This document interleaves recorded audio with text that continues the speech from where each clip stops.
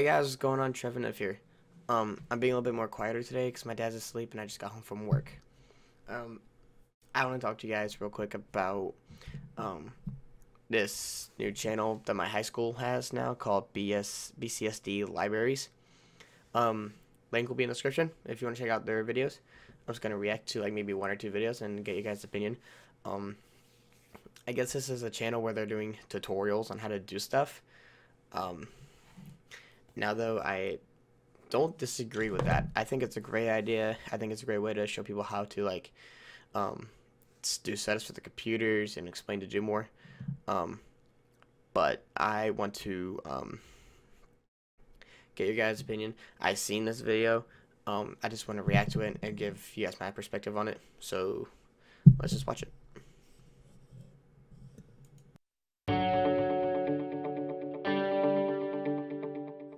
Hey guys, it's me, Mike, back with another episode of The More You Know at BHS. What's up, guys? The first thing I'm going to teach you how to use is the collaboration station. First thing what you want to do is you want to go and grab the remote from a library helper assistant or Mr. V. You want to take the remote and turn on the TV just like any other person would. And then you want to plug in this cable, which is right here, into this port right here. It's called the HDMI port.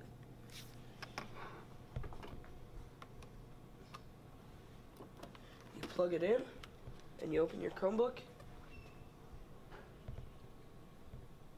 and bam, it comes up on your screen. Whatever you want to do with your friends, it's there. Another tool you can use in the collaboration station is this little adapter right here. You can plug it into any iPhone device above an iPhone 4S. So how this basically works is, you see this? This works with this adapter right here. They basically just plug in together, and you want to screw it in a little bit to make sure it doesn't fall off. If this message just comes up, hit the OK button on the remote. Bam. Yes. And then you plug that into any iPhone 5 or above. And then, bam. Your phone displays on top of the screen, as so.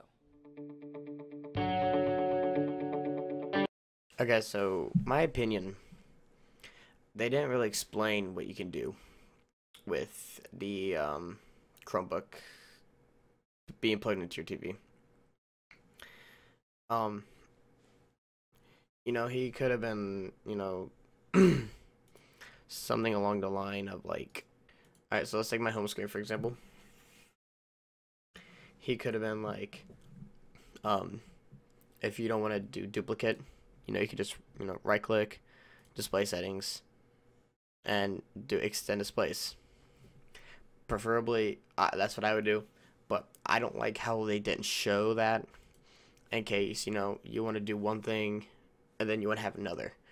That's what my screens consist of. I do dual monitoring. I have two monitors. I feel like that they should have added that in there. That way, in case people wanted to do that for a project. But the one thing I did like was the fact that they added the VGA cable that goes into the adapter to get to your phone. I kind of like that. I kind of thought it'd be kind of cool to do something like that with like friends or whatever. If I was like doing it at home or somewhere else, it's kind of cool. But that's just my reaction on one of the videos. If you guys want to check it out, you can. A link will be in the description below. Subscribe if you want to.